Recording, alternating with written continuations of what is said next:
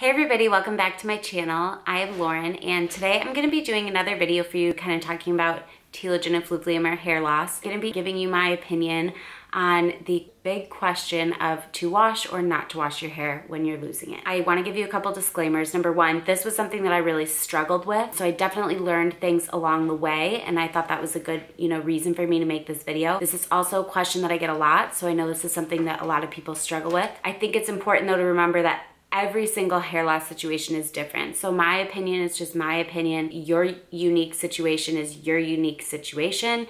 And I don't want you to do anything that feels wrong in your body or wrong for you just because I said it and I have regrowth.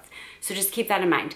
I also want to say the hair that you're losing today, if you haven't done research on the hair growth cycle, this is just one thing you need to know. The hair that you're losing today, like when you go like this and it's falling out, that started falling out a while ago. That didn't start falling out yesterday.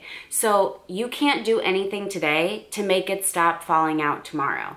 You're gonna just have to, the end goal is just to get regrowth and to slow down the shedding that you have. So I think it's important to remember that because I think it's really easy to get frustrated that you're not seeing enough growth or you're still having fallout. Just remember, you wanna slow down the fallout and you wanna speed up the regrowth. Okay, so now let's jump into my top things to consider. The first thing that I would consider would be your scalp and your hair type. So do you have an oily scalp? Do you have a dry scalp? Do you have dry hair? Do you have oily hair? Do you have super wavy hair or curly hair that does better when you don't wash it? Are you like me and yours is super fine and straight and it's better if you wash it quite frequently?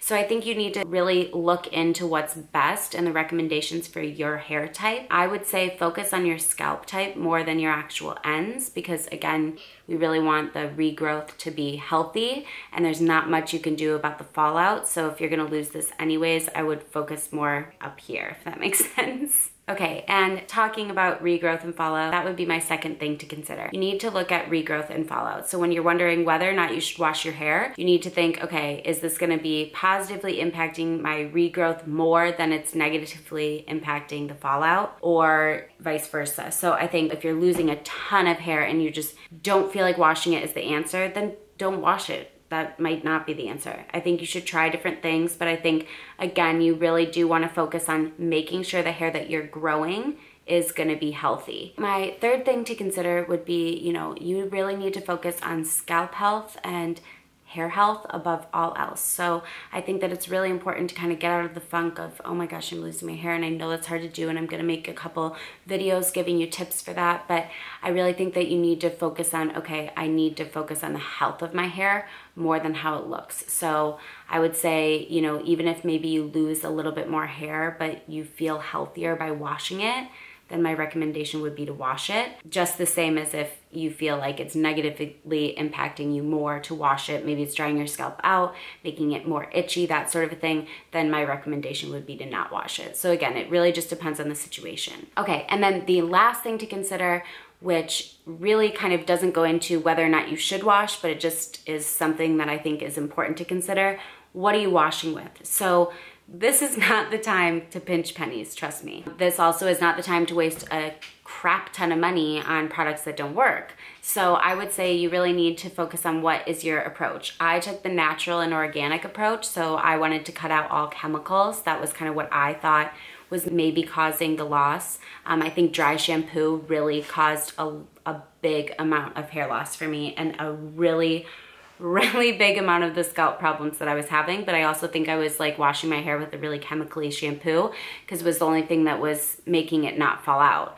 Since the fallout kind of stopped, I really focused on only using, organic and clean products, and I saw that the regrowth took off a lot more. So I was never somebody who used regrowth shampoo and conditioner or anything like that. And I think that really depends on your situation. And again, your scalp health, I know it sucks. I can't give you a yes or no, but it's just how it is. I think that you really just need to kind of consider these things and make the decisions that's right for you. Don't worry about, whether or not you should switch it up. Like if you feel like oh God, I just tried this and it's not working, then just do something else. There's no right or wrong. Again, the hair that's falling out is hair that started falling out a long time ago.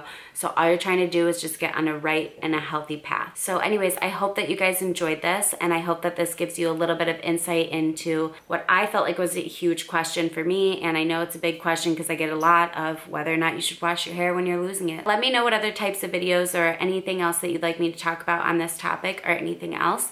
And like and subscribe to my channel, please. Hope you all have an awesome day.